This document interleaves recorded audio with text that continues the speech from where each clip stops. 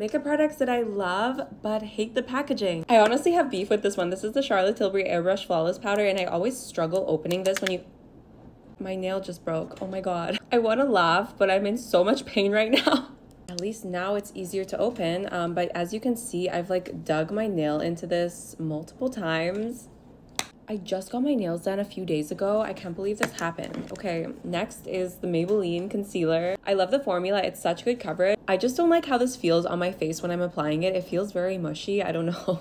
And then also it leaks really badly. I don't know how to fix this. Okay, next is the Flower Beauty Chrome Crush Pressed Pigment. This is how it looks. It's the most beautiful eyeshadow. It's just, again, with the nails. I like applying these with my fingers, and I really can't do that when I have nails. I mean, now I can.